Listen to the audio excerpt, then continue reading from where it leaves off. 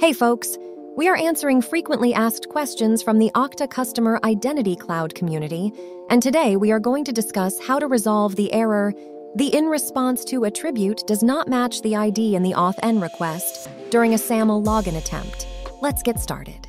This error most commonly occurs if you are not using the same domain for both the authorized request that initiates the login flow and the ACS URL configured on the identity provider side that sends the SAML response to Auth0. If you are beginning the login flow by using your tenant's custom domain in the authorized request to Auth0, you will need to make sure you are also using your custom domain in the login callback request.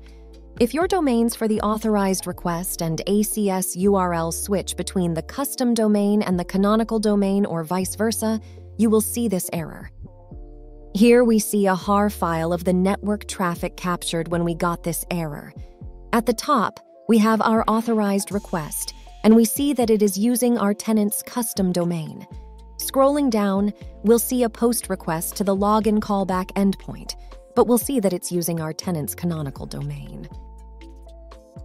To fix this, we will need to go to our identity provider settings.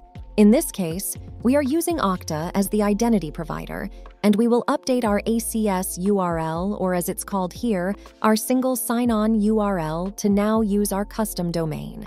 Having these domains now match will resolve this error for you, if the domain values are matching and you're still seeing this error. There are a couple of other less common reasons for this error. If your browser is blocking cookies, it may be preventing the Auth0 cookie from being sent in the post request with the SAML response. It's also possible that the InResponseTo attribute in the SAML response does not actually match the ID value in the SAML request. You can check this by looking at the network traffic and finding the SAML request and the request to the identity provider's sign-in URL. We can copy this value and take it to samltool.io where we can decode it. Here at the top, we will find the ID value. Back in our HAR file, we can go to our post request to our login callback, and in the post data, we will see the SAML response here.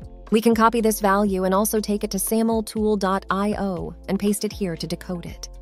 Here we can confirm if the InResponseTo value is both there and matches the ID that was in our SAML request.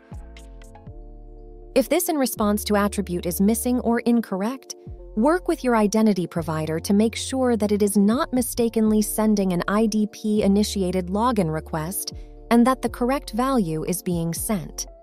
Today, we looked at how to resolve the error, the InResponseTo attribute does not match the ID in the AuthNRequest during a SAML login attempt.